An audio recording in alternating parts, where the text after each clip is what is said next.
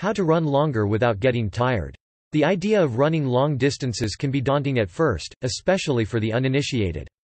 However, with a lot of patience and a baby steps approach, you can steadily develop a solid pace that will last for longer and longer stretches, even while you chit-chat with your running partner. Building endurance.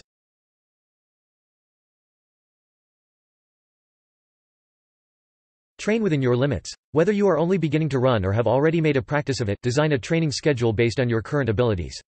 Forget no pain, no gain, resist the urge to push yourself too hard too fast. Keep your runs sensible and achievable, especially in the beginning. Running is a high-impact exercise with a risk of injury, especially for beginners. The tortoise wins the race mindset will decrease your chance of injuring yourself while gradually increasing your endurance, too.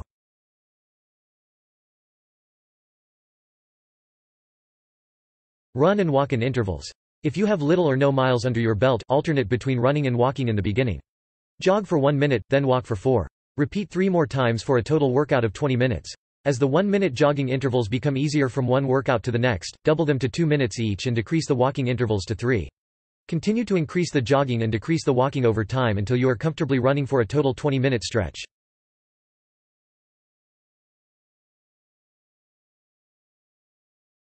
Stick to an easy pace. Keep it slow enough for you to be able to jog and talk with someone else at the same time without becoming seriously winded. Worry about developing speed later. For now, allow your body to adjust to the rigors of running without taxing it too much.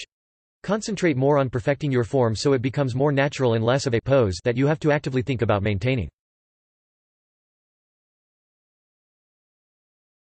Increase your mileage. Whether you plan your runs according to distances or set amounts of time, increase the amount you run in one session bit by bit. Be sure to make the changes gradually. Establish normal runs versus longer runs.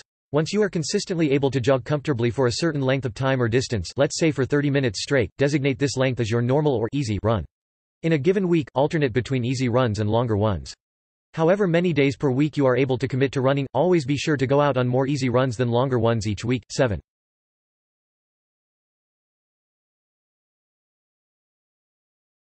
Select a medium run.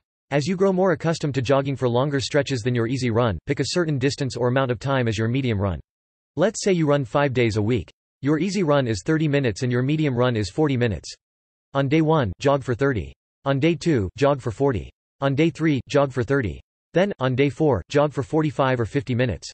After that, finish your week with another easy 30-minute run.